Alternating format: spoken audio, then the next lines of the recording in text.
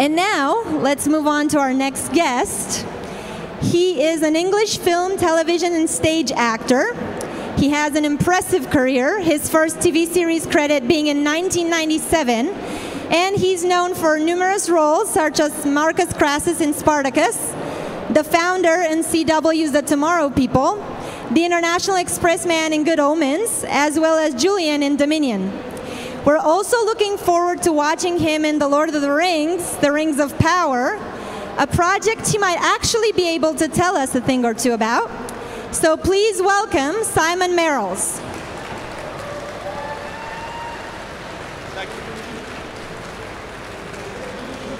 Hi. Hello. Hi. Am I working? Yes, I'm working, yeah. Perfect. Hi. Thank you so much for joining us. Please take a seat. Thank you. How is everyone? Hot? Yeah? Yes. Why did I wear a jacket? I don't know.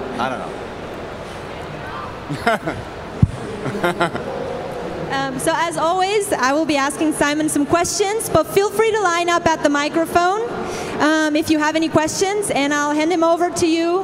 Wow, okay. As soon as I can. But before that, can I ask, is this your first time in Romania? It's not my first time in Romania. I actually live in Bucharest. Yeah, my wife is Romanian, and I've kind of lived here on and off since 2018. So I'm working in the UK now, but I came back for this, for you guys. That's very nice. So you're very familiar with Bucharest. You can show me around. Absolutely. Yeah, please. Before talking about any of your projects, I would like to know how you handled the pandemic, artistically speaking, and did you take a break? Did you continue working? I know a lot of people were sort of... Well, the pandemic was a crazy year for everybody. I was very lucky because I was in New Zealand shooting Lord of the Rings. But I went early in the year to New Zealand to start shooting, and then of course the pandemic hit. So everything stopped. I couldn't leave the country. I couldn't get back into Romania because the borders were closed. My partner was here. I was very privileged because I was in a nice hotel waiting to work, waiting to film Lord of the Rings, a great series, but I was there for nearly a year. And I was meant to be there for 2 months. So it was a crazy year, but one that I'm grateful for, you know. So that was my experience of the pandemic. I was in New Zealand on the Lord of the Rings, not Lord of the Rings, Rings of Power. Yeah. Cool. And so I want to jump in and just talk about Spartacus, because I feel like a lot of people here know you for your interpretation of Crassus. Yeah. And we also, Romanians love Spartacus, really. We also had Manu Bennett, like a few years ago. Oh yeah, that must have been exciting. It was very exciting. He's very entertaining. I'll tell you that, the stories he had. So I was curious to know, what's it like to play a character that's based on a real human being? Is there more pressure on you to sort of get it right or something, more than with a fictional character, completely fictional? Well, you know, the actual Marcus Licinius Crassus was 72, you know, 72 AD, so We don't know much about it. a long time ago, but there is stuff recorded about him. Plutarch writes about Crassus in the lives, the Roman lives, and reading that was incredible. And also the training that we did for the roles. The training took a month of boot camp, and then we continued training after that. So after 6 weeks, I had my first day of filming as Crassus with Hilarus, my slave, who was training me to fight like a gladiator. And I've never felt more ready for a role in my life.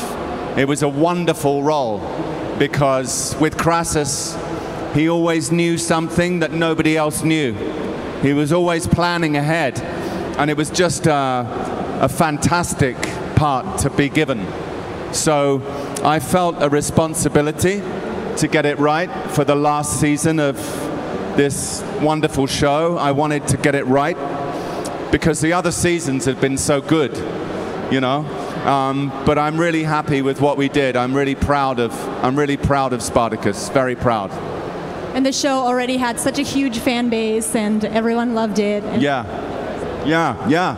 Still, I mean, it's 10 years later, and I still get people writing to me from all over the world, young people who've just discovered it for the first time, and they love it.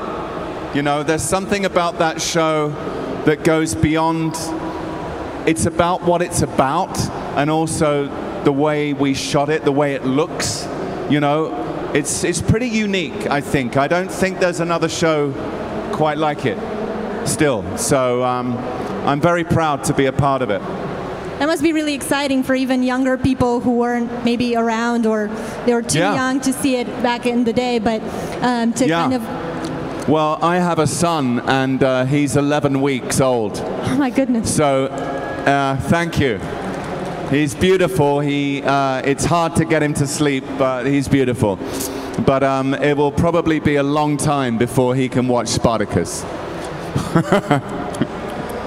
So you don't really mind that people know you as Crassus, right? Because I know there's a lot of actors who are sort of like, oh, I did this role and now people will know me as this person forever. I don't care. I love it. I love it. I mean, I want to keep working, and I'm filming now another show in the UK. Was that me? Which is a very exciting show. So you move on, you go forward, you do other roles.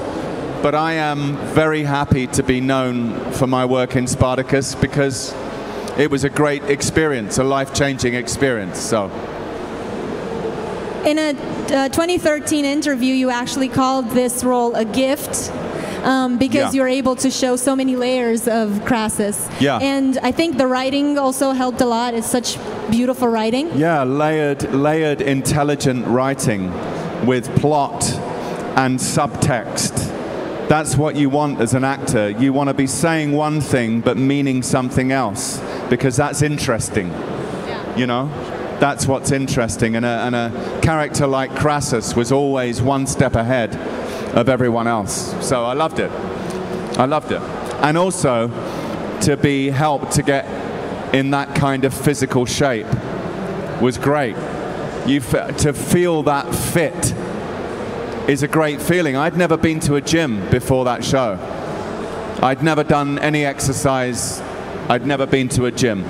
So that show changed my life, you know, so, yeah. Are you always looking for layers in your character, even though they might not be in the writing, like even for smaller roles? Always. Yeah. Cool. Because it keeps it interesting for you. Yeah. And it means that you're providing layers and tone in a character. Yeah. Before we hand it over, I have one last question for you, which is about the Rings of Power. Yeah. A little bird told me that you're able to reveal a few things, not in too many details, but what can you tell us? What can you tell us so far? Well, I've never known security on any production I've been involved with. I've never known security and secrecy like it, which is good, because it means it's going to be a big, fantastic surprise. I think I can reveal, I hope, because Amazon might just now zap me from the sky. I think I can reveal I'm playing an elfish character. My story is tied closely with Arondir, played by Ismael Cruz Cordova, who's fantastic. But the whole production, the little bits that I've seen, and obviously doing the work, the hairs are going up on my arm now. This show will be mind-blowing. You won't have seen anything like this show. It's going to be incredible. Incredible. A great cast and just a great concept. That's so exciting. Really exciting. Very cool. All right, let's see our first question. Oh. To ask you about your work on Good Omens, where you play a very, very small role, and it was smaller on the book. Yeah. How did you work with the creators to expand that and bring such a great humanity to the screen? That's so sweet of you to say. Well, the director of Good Omens, Douglas McKinnon, I'd worked with him on a show called Nightfall, and he he got in touch with me and said, look, I want you to audition, I want you to tape for this role in Good Omens. He said, it's not big, but it's a really sweet, it's a good role. And I'd never done comedy on TV. It's not, you know what I mean? I'd never played a role like that. I'm usually on a horse with a sword, you know, and I'd never played a role like that, which allowed me to be gentler and more comedic. And as I read it, I thought, yeah, these are small scenes, but this guy's a real human being. And there's real pathos there. He loves his wife. He loves his wife. And then when he's going to die, you feel that sadness. So actually, I loved it. I loved doing it. It was really, and of course we shot it in Cape Town in South Africa. We shot in the freezing river by London. You know, so we shot in all these different locations. And always the international delivery guys in his shorts, you know, the same outfit, and it was great fun. It was great fun to do it. Were you a fan of the book before?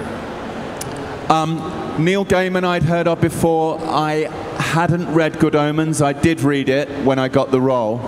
And of course, it's magical. It's wonderful.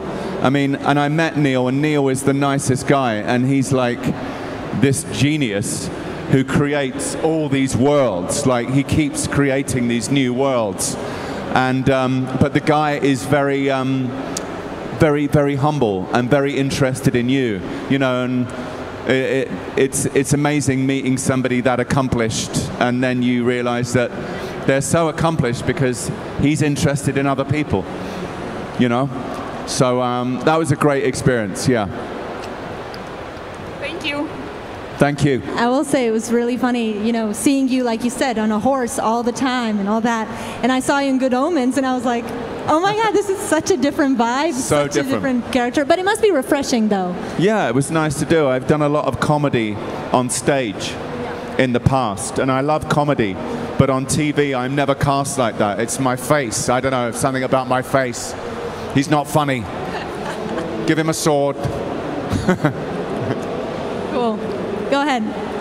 Hi. Hi. I was wondering, how was the Rings of Power experience for you? Were you a fan of the franchise, of the books before, or was this entirely new for you? I was a fan. I mean, fan is a funny word, isn't it? I loved the movies. And I always had a strange relationship with Tolkien. I'd never got through all the books. I'd delve in and I'd love them, but then I'd get distracted, and then I'd go back. It's purely the density of the world that he created and the other languages. I mean, I read the Silmarillion when I got the role, and that is almost like reading Genesis. It's like reading a new Bible with a whole new mythology and language, and it's incredible, the detail. So because I was in New Zealand, and because of the pandemic, and because I got stuck there, and because I was waiting so long to film my role, it actually helped, because elves are immortal. And I was thinking about, what must it be like to be immortal? Would it be this gift, or would it end up being a curse? And in the book, Tolkien says, elves are immortal. They can be killed, but if they're not wounded, they will not die, unless the weight of years adds such a melancholy to them, such a weight, that they fade away from sadness. And that was like, my God. So I imagined this character I'm playing being 10,000, 20,000 years old. And just thinking about what that would do to your vision and the way you interacted with the world. And so actually waiting to do it helped. But it was a magnificent, an enormous machine to be a part of, with human parts, you know. Great cast, great cast. You're going to love it. Looking forward to seeing it. Thank you. Thank you. Hello. Hi. Can someone lower the microphone for this lady?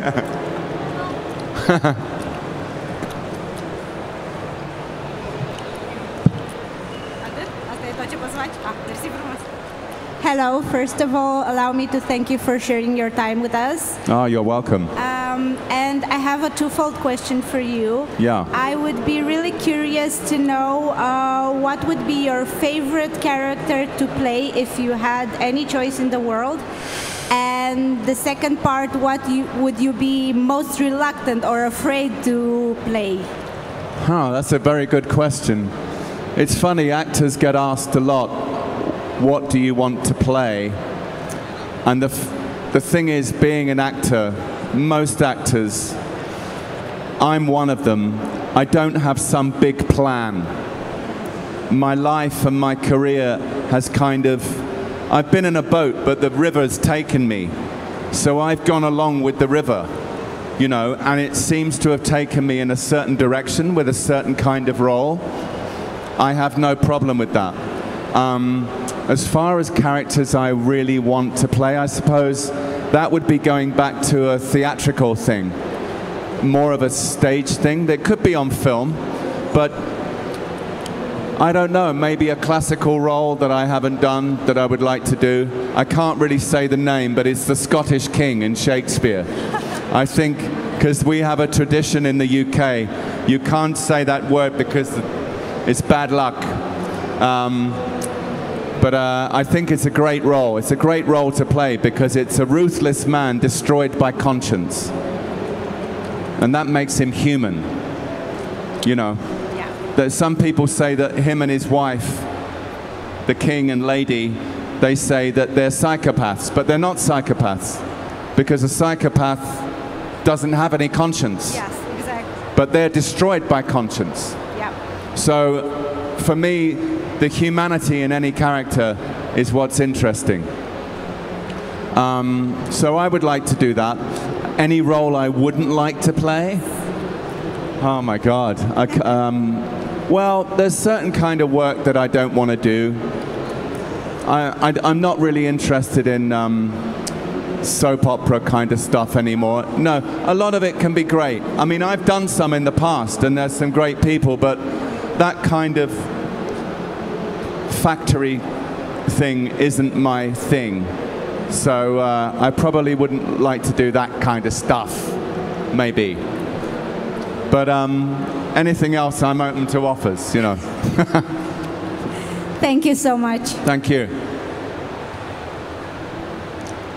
Hi there. Hi.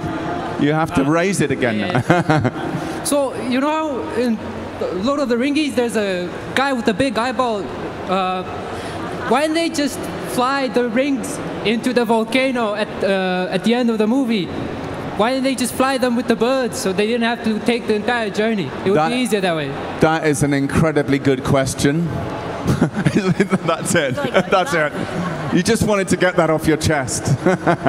You can answer it. Well, I wasn't involved in the movies, so I don't know why they didn't do that. I mean, there are always these plot points that you can notice that the creator would have used for dramatic purposes that afterwards you think, hold on, why didn't he do that? But you have to switch it off, I guess. You have to switch off. Not everything is logical in a story like that, I guess. I don't know. I'm sorry, I can't. Thanks, man. Okay. Pointing. That was it. That was it. He was like, I'm done. I asked, I'm done. I'm coming in for that, and then I'm going. Until we get a new question, I was wondering if you can talk a little bit about your stage career, because I know you've done quite a bit of Shakespeare. And I was wondering kind of like... A long time ago. Yeah, and I was wondering what you like about it, what's different from TV and film and stuff, and anything you'd like to share. Well, before I did Spartacus, I'd done quite a bit of TV, but nothing... I always thought of myself as a theatre actor. That was where my heart was, and that was my arena, and I understood it. And I always felt kind of out of place on a TV set.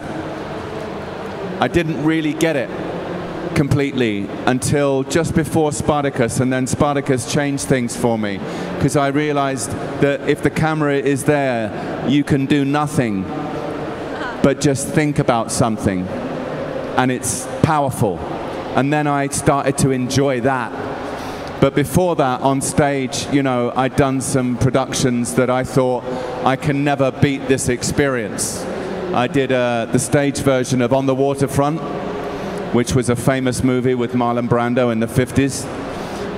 And I played that character. I played the Brando character, and that was an amazing experience. I've been on stage with my brother in Shakespeare in A Comedy of Errors as the Antipholi twins, which was a hilarious production with the Royal Shakespeare Company. And using that language, you're using a different muscle. Physically on stage every day, maybe 8 shows a week, it's a very physical job.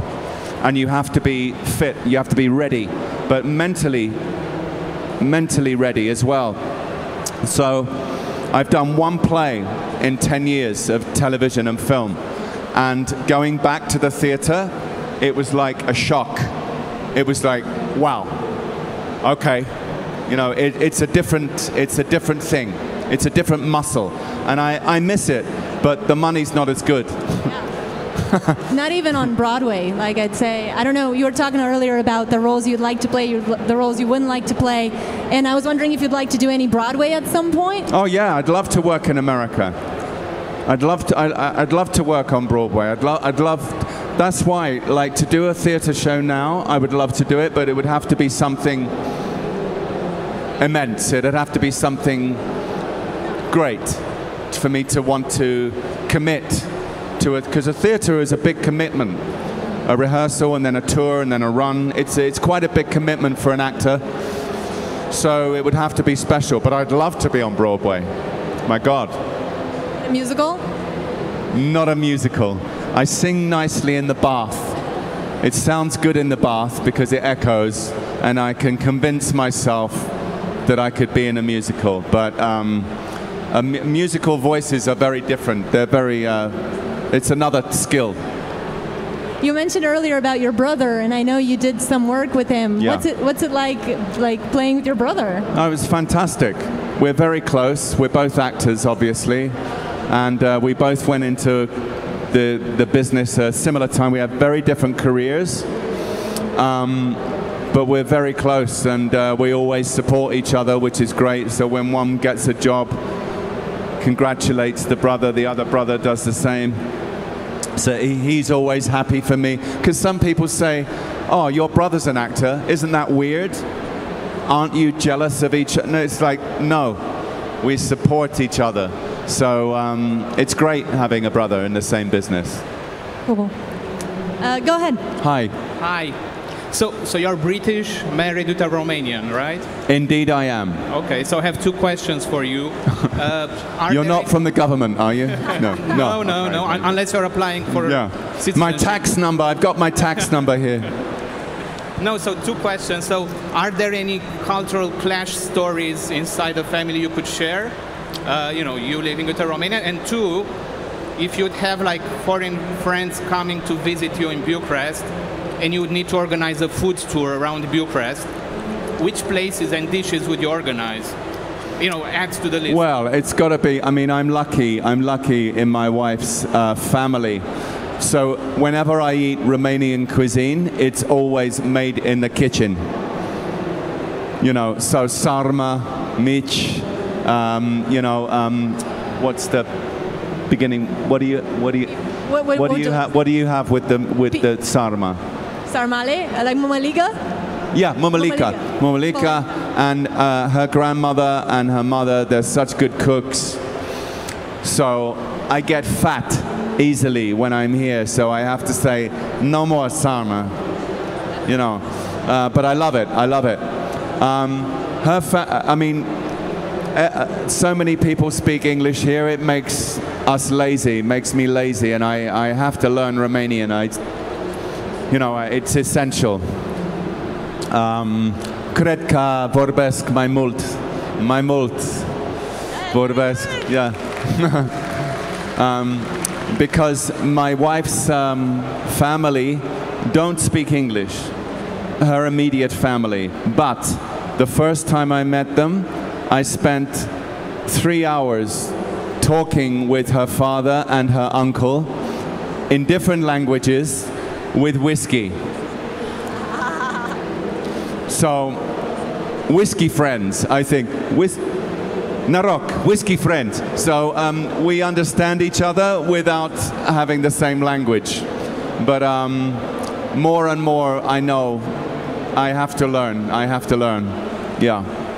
Well, there comes a point where communication goes beyond language. Yes, you know? Exactly. So. But whiskey helps. I think you also asked about the cultural clash. Was there any cultural clash? There's no cultural clash that I can see. I mean, you do have a different... You know, it's nice here. It's extremely family-based, you know, family-oriented, you know, and you have the Orthodox thing going on. I'm not from that tradition at all, but I'm not from a religious tradition at all, but I actually find the Orthodox stuff kind of beautiful, you know, to see. It seems fun. I've been to a couple of weddings. Well, the wedding and the priest will stop doing something and then he'll make a joke with the couple and then they'll have a chat and start laughing. So it's not like very serious, you know. I mean, it is serious, but you know what I mean. Yeah. Sometimes I don't like it when the taxi drivers are crossing themselves as they're driving.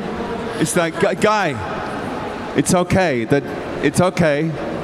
Drive for now, you know. Is it when they go past the church? I think it's every time. Every time, yeah. It's like, whoa. Hands on the wheel. Let's go back to your acting career a little bit. You touched on this a little earlier about the industry and such, but what's the most terrifying thing to you being an actor? Insecurity. It doesn't matter what you've done. Insecurity of the business. Don't go into the business unless you can't do anything else, unless you don't want to do anything else, unless there's no way that you can face life without working in your passion. Because it has to be a passion. It's not a business to go into to make money or be famous or all of that stuff. You know, that might happen, that might come, but it's not about that. There are many, many people in this business who barely survive. And especially when you have a family, it's very, very hard to make a living. So that's the frightening thing, because you can be riding high and you can finish a great job and you can think, I'm fine now, but then it goes quiet. And then you're back in that state of waiting. Now I'm a bit easier about it because I think I just let it happen and I think something will come. But it's the insecurity is the tough part of my job. Actually, when you're doing the job, that's like a gift. It's a gift. To love what you do is a gift. So I'm lucky. But I think trusting it is one of the most difficult things, and just letting it happen. I know at least earlier in the career, you're just always kind of looking for the next thing. You're like, oh my God, what's going to happen? Yeah, and you're told to be very ambitious and very forceful and and it's good to have ambition to get better at what you do. Every job I do, I want to get better. I'll be in training to the end of my life. People say, you must reach a point where you know what you're doing. Every job, I start from a point of fear, of not knowing what to do. And you do your work, and you get nervous, and you think everyone's going to be thinking, why is he here? Why is he here? All these voices in your head, but then they go away, or you invite them in. You invite them into the house, and you go, okay, the bad voices, the negative voices can be here with the positive voices. Let's have a party, you know? Yeah. So, I can't remember the question. I think I went off there. No, right? You definitely answered it. You definitely answered it. Thank you. Go ahead. Hi. Hello, sir. Hi. Because you talk about, and you do an amazing job in Spartacus, like a supervillain. Are you ready for a James Bond supervillain? My wife keeps saying that, and I say, darling, thank you, but I'm too old. Never. I mean, Daniel Craig did such an amazing job, but you have to remember, he started 15 years ago, 16 years ago, so he ended at roughly the same age as me. I don't think you can start. If there was another Bond with Bond in his retirement, you know, I'll do Bond in his retirement. Yeah. Very different genre too. Yeah. We like comedy. Yeah. Thank you. You look like you're going to sing. Not a good idea. Okay. You've done so many characters. Is there any character you'd like to revisit, or if you could go back in time, you'd like to play again? Oh, that's a good question. Because every time you do a job, you always think back at night in the dark. Like the job I'm doing now, it's a great job, and we're all really excited about it. And every day is like a hard, full-on day, but we always feel good. But you lay in bed in the dark, going over what you've done, thinking, I could have done it like that. I could have done it like that. And maybe if I'd have thought that. But then you have to let that go, because it's done. But when I think back to parts I've done, with Crassus, I can still go back and look at it sometimes and think, oh, I could have, but it's pointless. It's there. And if people like it, which they seem to like, then I'm happy with that. You know, so I don't think I'd want to change anything. Maybe some jobs that I did way, way back in the past, I put my head in, I hope they burn the tapes. They must burn them, you know. But I wouldn't want to change anything, because it's done. You made your choice then, and that's it. Done. You know. Thank you. Thank you. So, do you go back and watch yourself? Is that you're like, oh, today I'm going to watch Spartacus? I don't like watching myself. Some actors on set, you will film a scene, you'll shoot a take, and then one of the actors, they'll go straight to the monitor and watch the playback. To me, that's crazy. That's crazy, because to me the job is about feeling and trusting your feeling and trusting your colleagues. If I look at myself as I'm working, then I think about how I look. And you don't want to think about how you look. It doesn't matter, you know? So I don't like to watch myself now, but you have to. With Spartacus, it took me 1 year to watch it. And I watched it with a friend, a colleague, a Romanian actress called Ana Ularu.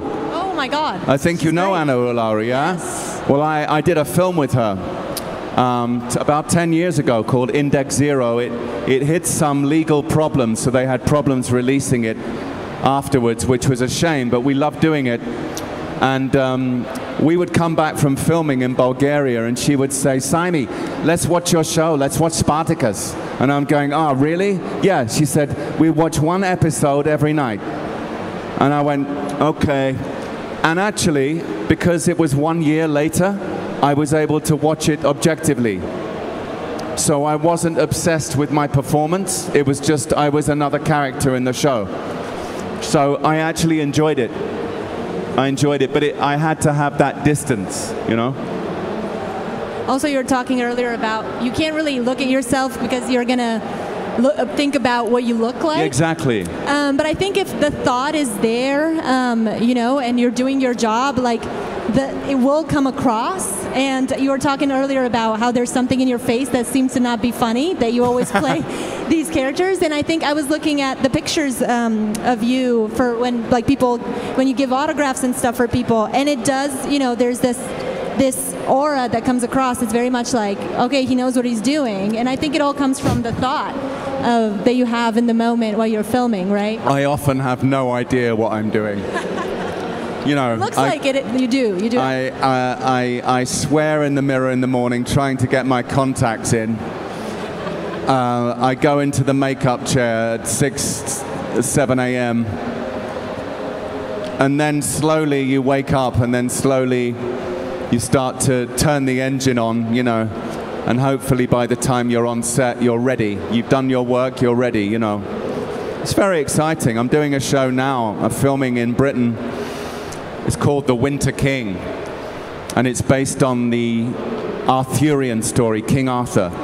but told from the perspective of a real history, not myth. So it's a tribal British Dark Age warrior story. And I think it's going to be great. Every day is exciting going into work. I haven't felt that excited since Spartacus, actually. Yeah. Awesome. Are there any more questions for Simon? Yes.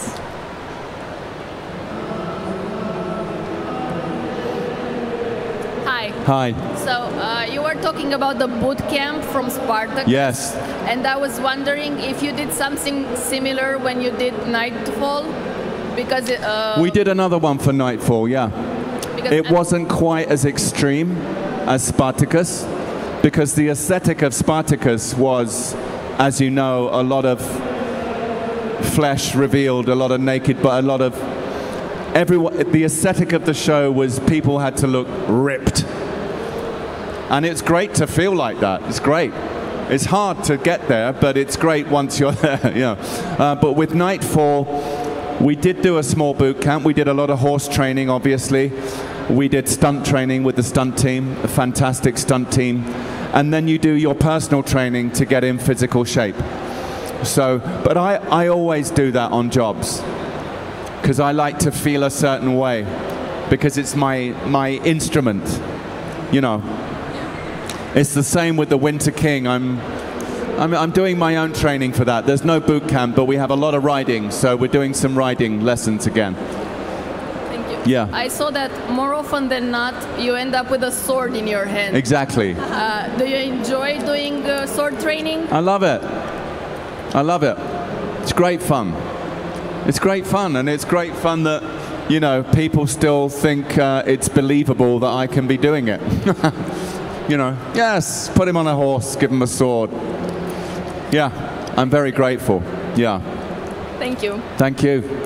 Because also I think it can go wrong in so many ways, like having, this world that's very, very different than what we're experiencing right now, and sort of have all these actors do these battles and stuff like that. It can go wrong. It can look silly if you don't do it right. It can look silly. Yeah, the aesthetic on the show I'm doing now, the director doesn't want elaborate, pretty, stylized fights. He wants it very real and brutal and ugly, which it would be. It would be. And so that's nice that we have that in our heads when we're doing stuff like that. It's the quickest way to kill this man, the quickest way, not in a way that looks pretty, but quick and brutal. So that's the director's aesthetic, which is a good one. I think it's truthful. But I love the training. I always love that, and I love horses. I'm not a horseman. I only ride in shows, but it's such a privilege to meet these beautiful creatures, and to get to canter and to gallop if they let you gallop. It's great. It's oh my God, it's so exciting. Yeah, I love it. Going back to what you're saying about what's the quickest way to kill this man, I think we sort of moved away from those films. There were a lot of them a few years ago in which, like, you're going to kill this man, but then you first have a conversation and, like, you say the last words and, I've been meaning to kill you forever, and then, okay, just kill him already. I think that's a lot more truthful of, like, all right, I'm going to kill you right now. Well, it would have been a time in Dark Age Britain, 480 AD, not long after the Romans left Britain, where it would have been lots of tribal fiefdoms, lots of tribal kings and lords, all brutally bustling for position, for primacy. And so life would have been extremely cheap, and there would have been no honor given to women or children's lives at all. It was a very brutal time. So I think it's important to reflect that if you're making a historical drama, to show the reality, to try to show the reality. And I think we're going towards that in this show. It won't be released for like another year at least, but I think it will be very exciting. If you're fans of shows like Spartacus and Nightfall, I think I think you will love it. Cool. Hello. Hi. Hi. So I wanted to ask you, how does it feel to impersonate so many different roles and live through them? Does it give you a new perspective on your own life, or how does it change you? Well, it's a good question. You know, I'm not a murderer. What? Of course. But I feel anger. I know what it's like to feel anger. I know what it's like to want something badly enough that I'm prepared to sacrifice something for it. So you adapt a story to yourself. I mean, the role I'm playing at the moment, it's the most hardcore role I've ever played. I have to do things as this character that are really, really extreme. And I must admit, I'm having really strange, disturbing dreams. Because you do, as an actor, you take yourself to a place of imagination whereby you have to imagine yourself committing these acts. Why would you be doing it? Are you just crazy, or is there a reason? There has to be a reason. So if there's a reason, what's the reason? And so you latch on to that. But I must admit, I am having some really disturbing dreams that are not pleasant dreams. But they're only dreams. I woke up from one dream thinking it was real, and it was like a nice relief to know that I hadn't actually killed anyone. So can you give us one example, or tell us about at least one dream of yours? I beg your pardon? An example of a dream. I don't know if I should tell you, really. Well, it's very simple. Because of the role I'm playing, it's different from the job. But I had a dream that I had killed a woman, that I had burned her body, and that I had mixed her ashes in with the earth to cover my crime. And I felt so guilty in the dream and so terrible. It was a terrible feeling. But it's because of what I've been thinking about playing the role. Because playing the role, I do some terrible things. And you have to, your imagination is a very powerful tool. It's my main tool as an actor, my imagination. You know, so you activate your imagination. You go like that, come on, come on. And so in your subconscious starts to play with you, which is good for an actor. It's good, but it can lead to some nightmares, you know. Thank you. You're welcome. I don't know if I should have told that story. No, I loved it. It sounded very ritualistic. Yeah, yeah. It mixed the well, there's a lot of ritual. There's a lot of ritual in the show. Yeah. For sure, yeah. And you've done a lot of projects in which there was like, killing is a thing. Yeah, right? The killing's a thing. Right. Yeah. Exactly. Graphically. Right. You didn't get any angry calls yesterday after we talked about the Rings of Power, did you? No one killed you. You look still alive, so that's all good. No, I was worried that maybe I'd given too much away, but I think not. You mean about the Rings of Power, yeah? Yes. Yeah, it was the most secretive production I've ever been involved with. The security was extraordinary. We couldn't even call each other by our character names on set. We had code names. So the security was through the roof. But it's to keep everything secret. But I think it's okay to have said what I said yesterday, which is that I'm playing an elf commander. That's all I'm going to say. That's not at all out of detail, so I think you're safe, and we're very excited to learn more about it and for it to come out. So we also learned yesterday that you have quite a few connections to Romania, first through your wife and then through actress Ana Ularu, right? Yes. And I was wondering if you'd be interested in playing either a Romanian personality or to like being in a part of like a Romanian production. There are some fantastic actors here and filmmakers here. I know that. The problem would be a language problem for me, I guess. But if there's an English or an American character, you know, I'd love to work in something like Umbre. I saw Umbre. I thought that was a really good show. You know, very good actors, very dark, and I recognized Bucharest. I mean, I was talking to my wife about it, and she said, yeah, I mean, they only show the seedy side of Bucharest. There's another Bucharest as well, obviously, but in that show they made it look like one kind of city. But I love that show, yeah. So, you know, I'd love to work here. I'd love to film here. Yeah, HBO did a great job with that. Like, it's such a strong, like, so character-oriented. It's really good. And I think it was like the first TV show of that caliber that we had here. So yeah, great performers, great actors. Yeah. I enjoyed it.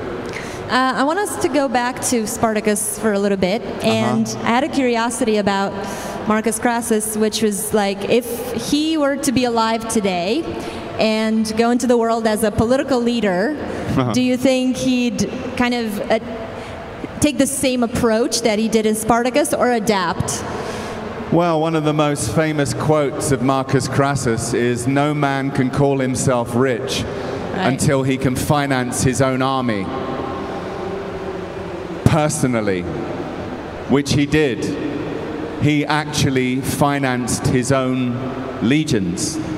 So he was that rich. So I suppose you've got to think Bezos and Musk and, you know, people like that. But he also probably was, well, maybe they're as ruthless in some ways, who knows. But in his time, Crassus had a very loose attitude to how he was going to make his money. He bought a lot of property. He ran a fire service, but some people think he actually set fire to the buildings so he could buy them cheaply afterwards to amass this huge property, you know, portfolio.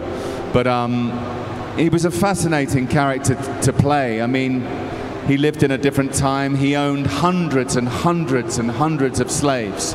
But he didn't own slaves to massage him or to act as hand servants. He wanted engineers. He wanted specialists. So he considered them fine tools.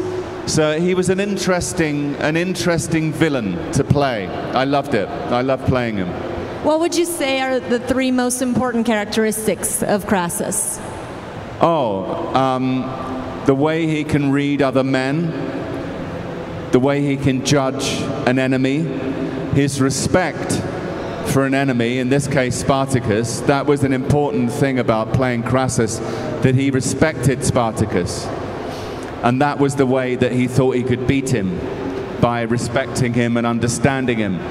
And also, I suppose, his values. The values that he had, even though he was ruthless and at sometimes vicious, he did live by a certain personal code. And I suppose that's why people like the character as well as hating him, you know.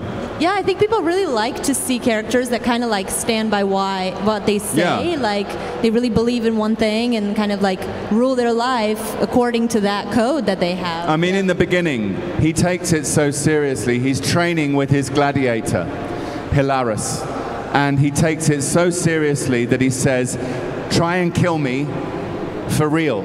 If you don't try and kill me, I'll kill you. If you kill me, you get your freedom." So he wanted to be truly tested as a fighter. And I think for the first episode to be introduced to Crassus like that made the audience go, hold on, this guy's a villain, but I like him. You know, it was a great piece of writing for me to work with. You know? I think we like most villains that we see. I think there's something about watching villains that's just very makes us lean in, kind of. Yeah. I mean, as actors, we do like to play them, but they can't be one-dimensional. It can't be, oh, I'm evil because I'm evil. You have to play a real person and to find a way to make them human. I wanted to also touch a little bit about your role in The Tomorrow People. Oh. For the people who don't know, that was a CW show about a group of people that were Homo superior, right? Like the next stage of evolution. And you played a character that's called the Founder, and I know he's sort of considered to be a monster, but I mean, I saw some scenes of like you were battling against Steven, and it looked so cool and amazing. And I was wondering what you can tell us about that role. Oh, it was great fun because when you have telekinetic powers, and this guy was meant to have very strong powers in this way, so he could stand there like this and just pick you up with his hand and then throw you against a wall. And it's great fun to be able to do that. And we did that in one scene. And they had a stunt double, and he's on a harness. And so I just pick him up like this, and the guy is pulled by the other stunt team. They're pulling him, and he smashes against the wall and then falls to the ground. So it's great. It's great to play a part like that, where you have that supposed power, you know, and you can see what people are thinking. You know, it's great to play with that. It's fun, you know. Did you wish you had more time with that character? It would have been nice, you know. It was one of those shows that people enjoyed, but then it didn't go. I think they had 2 seasons. Seasons, yeah. So sometimes that happens. You know, the money people go, nah, no, and you don't do it again. So on other shows, you go on. So it would have been nice to explore more, but it's okay. You just move on to the next thing.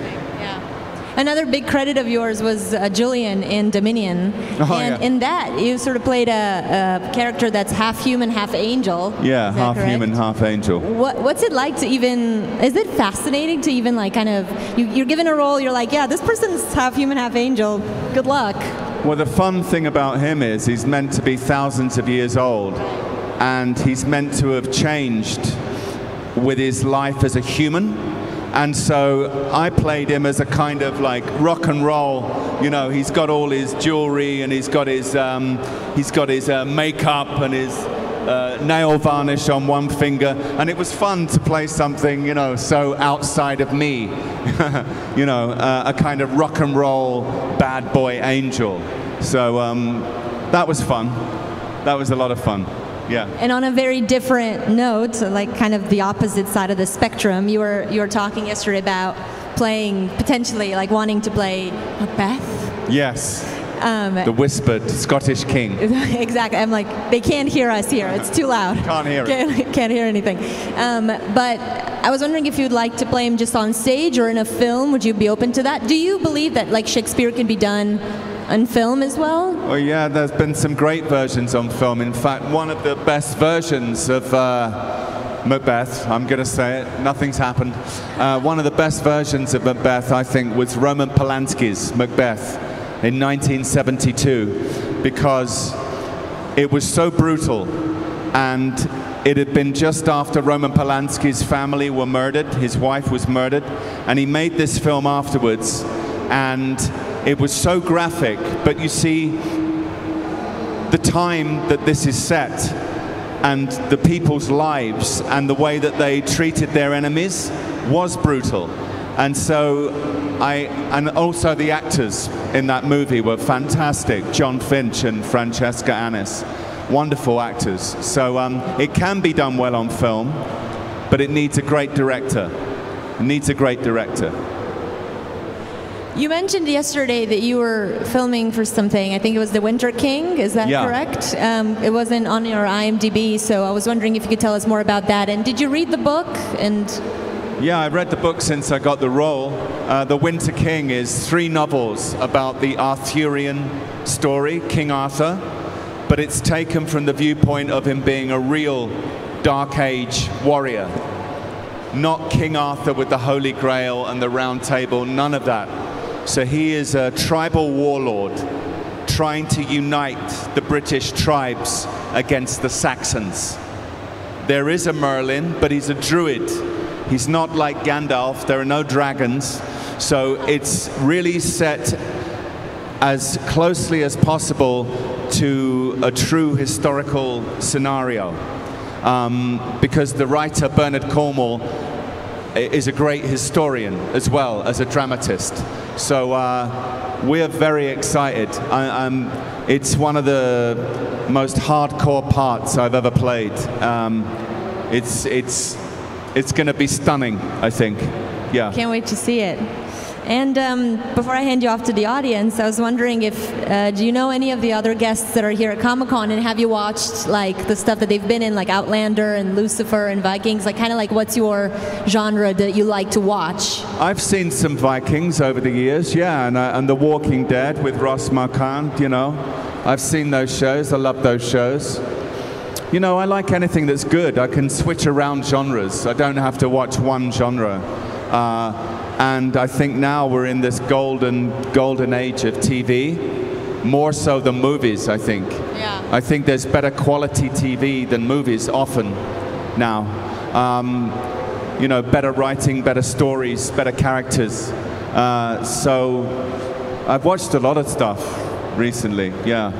And it's also something that people can binge watch. They kind of just like, they get attached to these characters, and then they follow them throughout all these sort of situations, rather than a movie is just kind of like its own thing. I love to do that. I try and stop myself from watching too many so that I don't run out, you know. Ozark I loved, you know, Ozark is fantastic, you know. But I remember years ago when The Sopranos came on. Oh. The Sopranos like blew the whole thing out the water. It was the greatest thing that had ever been made. And then you had Breaking Bad and The Wire, you know, some British series as well, but the Americans really, they really set the standard. Yeah. Okay, awesome. Are there any questions for Simon? Any questions? You can line up at the mic.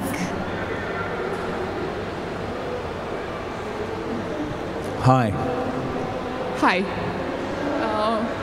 You played Crassus, but then on Legends of Tomorrow you played Julius Caesar. Oh, yeah. How did you approach the different roles?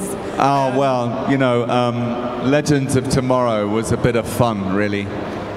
It was hilarious. You know, Caesar finding himself on a beach at a frat party in modern-day California with lots of American students running around in togas. I mean, it was crazy. So that was just a bit of fun. You know, whenever you're working, you take it seriously. You want to do a good job, but you know, it was what it was. It was a bit of a laugh. Yeah. Thank you. Thank you. Hello. Hello. You talked about the Tomorrow people, and I wanted to ask you, is there a certain ability or power that you would like to have, and why? I've thought about this sometimes. You know, people say, if you could have a superpower, what would it be? And people obviously think of, I'd like to fly, I'd like to be invisible, or have great super strength. That's all fantastic, but in the real world, my superpower would be to speak every language in the world.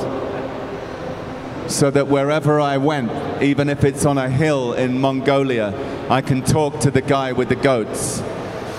You know, to be able to talk to anybody in their own language would be an amazing gift, I think, to be able to communicate with everybody, you know. I'd love that. But I'm too... You already speak Romanian. Oh, yeah, right. Yeah. Bună dimineața. Thank you so much. Mulțumesc. And then I guess a follow-up to that question would be like, if you were to play any superhero, what would you like to play? That's a funny question for me, because I'm not really... I like the Batman films. I will watch them like anybody, but I don't obsess about the Marvel movies. There is a point, they all have great actors and really good production values, and they're exciting up to a point, but then I switch off. I can't keep watching over 3 hours because it's all like, if only I had super strength and I could do this, and I'm more interested in a bit more human stories than Superman stories. Although as a kid, when the first Superman movie came out with Christopher Reeve, that was a world event. That was so amazing. I thought Christopher Reeve was fantastic because he was humorous. He was a bit funny. And you had the fantastic Lex Luthor, you know, the guy playing Lex Luthor in that film, a big American actor. His name's gone out my head, but I loved that as a kid. What superhero would I like to play? A new one, really, that I don't know about yet, probably, rather than any that I know about. Yeah. I like that. Invent one, and I'll think about it. I like that. Yeah, go ahead. Hi. Hi there. Before you played the historical characters, have you done your own research on the actual persona in history? Yeah, because I enjoy that. I mean, when you're an actor and you get a job, your Bible is the script. If you have nothing else, it's okay, because you have the script. The script is all you work with. But I'm the kind of actor who likes, or person, I like to read. I like to research. I like to find the human little bit of nugget like that. So I was very happy to discover the life of Crassus is written by Plutarch. So you have a whole chapter on Crassus, and it's amazing. It reads like a thriller, his life, and Caesar as well. And there was one thing that gave me the key to Crassus, and it was a senator in Rome at the time of Crassus. He was very brave, and he would speak out against corruption. He would speak out against bad politicians. He had no fear, because in those days you could be killed for doing that. But he said, I will not speak against Crassus. And he was asked, why would you not speak against Crassus? And he said, because he's a bull with hay on his horns. And at the time, if there was a dangerous bull in a field, the farmer used to put hay on the horns of the bull to warn people, don't go near him. And I thought, fuck, yes, that's good for me to play that character. He doesn't have to show it all the time, but the fact that he is capable of inspiring that fear, it's good. It was a great thing for me to read. So I love to research. I have a second question. Okay.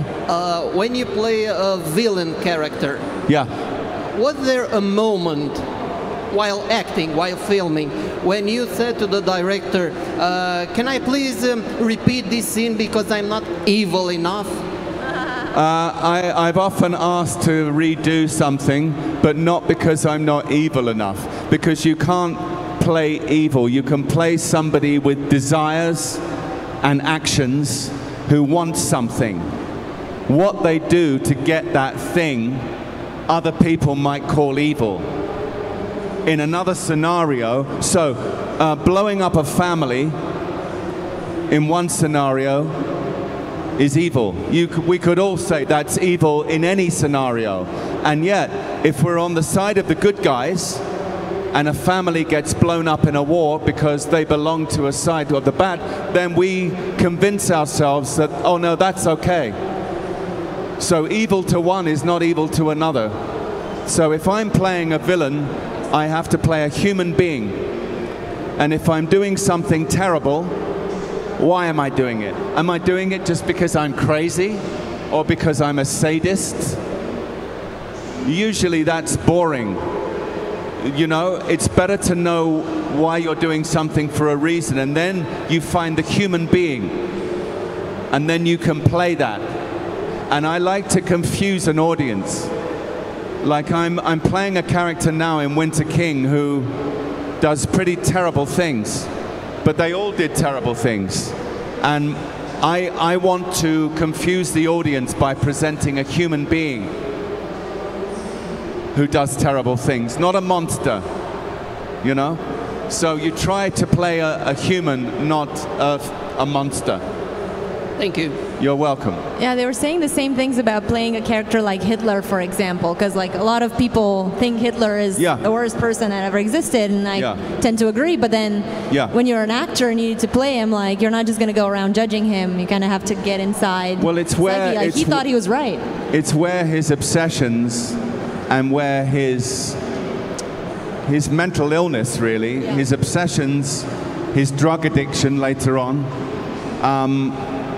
His obsessions due to his personal history, and it all starts, like Freud said, with childhood. You know, his obsession with the idea that, you know, Germany had been betrayed, and then it becomes fixated on this group of people, and then it grows and grows and grows, and because he's able to express himself to people, then they start to hear it. I mean, hatred is it's catching. Like love is catching, like a wonderful, somebody who can inspire a feeling of light and love. They can have a real effect on people, but so can the opposite, somebody full of hate, because we all have both in us. And you only need to say to somebody, you know that feeling that you have, grow it, grow it, grow it, make it more. It's them over there, it's them over there who are causing your problems, it's them, you know, and suddenly people are on board with this madman. So Hitler wasn't a monster, he was a human, but he did monstrous things, you know. So that's our world. That's the world we live in. And we see it all the time, like the divide and like the what kind of inspires people to go, all right, I want to follow this person. For sure. and do things which are terrible. But you become they become convinced that they are doing them for the right reasons, you know. Yeah, for sure. Hi. What's your favorite thing about being in this industry? Doing the job I love. I'm lucky in that when I go to work, I'm doing work that I enjoy, that is my passion, and I'll be a student in for my whole life until my last day on set, where I'll fall over like that. You know, I will be learning. I learn on every job I do. I'm a student still, so I'm privileged to do a job that I love. You know, the in-between stuff, the insecurity, then I accept that as part of the deal, you know? Yeah, you asked what I love about my job. I love everything about it. I can't imagine doing anything else now. It's too late for me, you know? So as long as people still want to hire me, then I'm hireable. Also, didn't they say, don't do this job unless you can... No, don't do it unless it's absolutely the one thing. You have no choice, that it's your passion and you can't imagine doing anything else, because there's no reason to do it apart from that, you know. Yeah. Do you feel like that was true for you when you started acting? Like you were like, yep, nothing else works? At school, I was in school, and I didn't particularly enjoy my school life, but age 13, the English teacher had a school play, A Man for All Seasons by Robert Bolt, and he cast me as 60-year-old Cardinal Wolsey, and I was 13 years old, and I studied Churchill, like how an old man would walk around and speak, and I took it very seriously, and being on stage was the most thrilling thing that had ever happened to me. And seeing the audience and feeling that you could have a power in those hours, and you're transported and they're transported, I thought I want to do this for the rest of my life. So that's what made me want to do it, really. Wow, beautiful. Thank you. Hi. Hi. Do you have a favorite book, and what would you like to do the adaptation? Do I have a favorite what? Book. Oh my God. I read all the time, and this is one of those questions where you're put on the spot and you go, and you forget all the books. Well, you mean like a classical book? Whatever kind. I mean, I love a wide selection of genre. I like the great espionage writers, you know, Jean Le Carré. I like Georges Simenon. I love Dostoevsky, of course. You know, I like high and low literature. As long as it's a writer of skill, I'm not snobbish about, oh, it only has to be high literature, you know. But I don't like reading on a computer or a tablet. I like a book. I like to come home and have sand in the book. And then years later, you open the book and you see sand from the beach you were reading it on, and some of the sun oil on the pages, you know. So I like a physical thing to carry around, you know. Although Kindles are amazing, you know, as well. They save paper. And which adaptation would you like to play in? Which book would you like to adapt to the screen? Oh, that's interesting. That's an interesting question. Which book would I like to adapt to the screen? My God, there are so many. Well, personally, I mean, I love what I'm doing now. I'm loving the fact that, you know, the Winter King trilogy has been adapted for the screen, and you always lose some things. You're not putting a novel on screen, you can't. But they're sticking pretty closely. They're massaging some things, they're changing some things, but it's a pretty close adaptation of the story. And I think it's a great trilogy to put on screen. Even though there are a lot of historical dramas, my feeling is The Winter King will stand out. It will be very different. Yeah. So I'm going to cheat and say that one. Thank you. Thank you. Hello. Hello. Hi. So we all know and love a lot of actors who can play like great protagonists, great heroes, and we already know you make some great villains. What kind of role would be a big challenge for you to portray, but you would like it anyway? Yeah, every role is kind of challenge. I challenge myself in every role because if it feels too easy, then I feel suspicious of that. And I need to make it difficult for myself. You might, say you get an audition to tape. You might have one day. So you learn it in one day and you tape. And you go with your first instincts. And then maybe you get the job, maybe not. Say you get the job and then you think, I got the job. And then you think, now I have to do all this work and I need to make it really difficult for myself to come out the other side of the tunnel. Even though for the tape, all you did was use your instincts.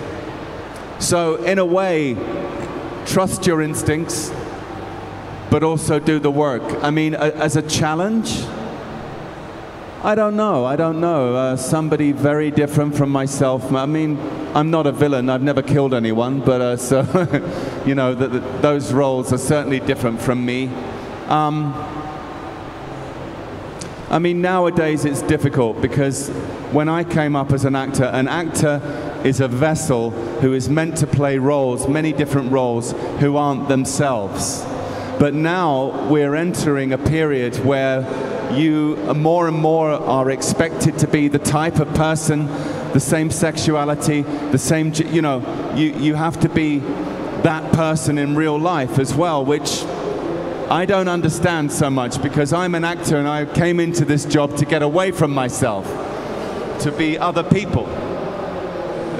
You know, I draw as well, and I like to draw, so I see characters as a sketch as well. I start to sketch them from within myself. I use myself as material, you know? I don't know, maybe a character of a different genre, a different gender, maybe, but that's not going to happen now. There'd be too much, you can't do that. I think it would be interesting, you know. Maybe further in the future. Maybe further in the future, who knows? We'll get there. Yeah, maybe. Thank you so much. Thank you. Awesome. Any last questions for Simon? It's the last day of Comic-Con, so that means the last panel. So, do you have more photo ops and autograph sessions today? I do. I have several throughout today. If anybody needs that, so also go say hi. I'll be over there. It's for them, for him. Any last burning questions? Where's the air conditioning? That is a burning question in more than one way. That's true. Bring your own. I saw people like had like fans around their necks. Yeah. Like to fan. That's a really good idea. Maybe we should get some. All right. Well, thank you so much, Simon. Thank you. Thank you. Thank you Simon again. Merrells, everyone.